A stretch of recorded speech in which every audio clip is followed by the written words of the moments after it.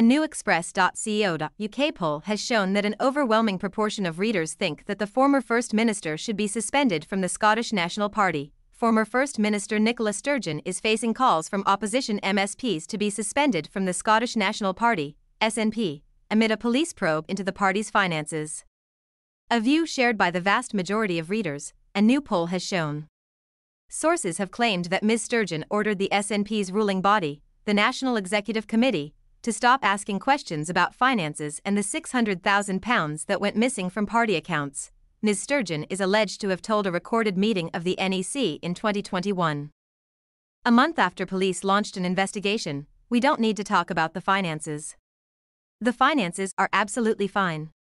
Scottish Labour's deputy leader Jackie Baillie told The Telegraph, "This bombshell revelation goes to show just how central Nicola Sturgeon was to the secrecy and culture of cover-up that festered within the SNP. She has big questions to answer over her actions, and Humza Yousaf must consider suspending her party membership and that of her husband, former Chief Executive Peter Murrell, until the investigation has been concluded."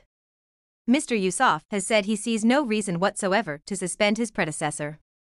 He said, "Her husband has been questioned under caution, admittedly that's a significant event.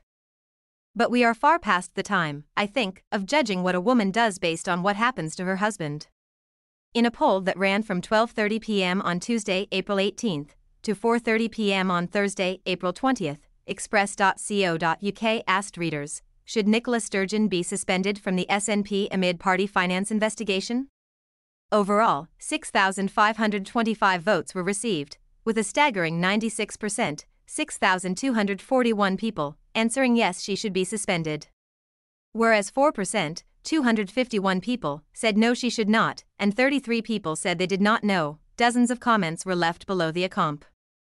Many readers thought that Ms Sturgeon should be suspended, with username Grumpy79 commenting, "Very definitely." Another, username Scottslass, said, "Seems only fair to suspend her. She is not currently attending Holyrood in person. It would be the right thing while this matter is investigated." Meanwhile, others thought that she should keep her position. Username Gaspadethadog said, "No.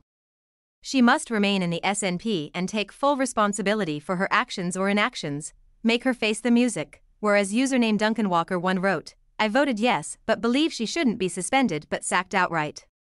And username Ursh45 remarked, "Not just suspended, she should be thrown out altogether."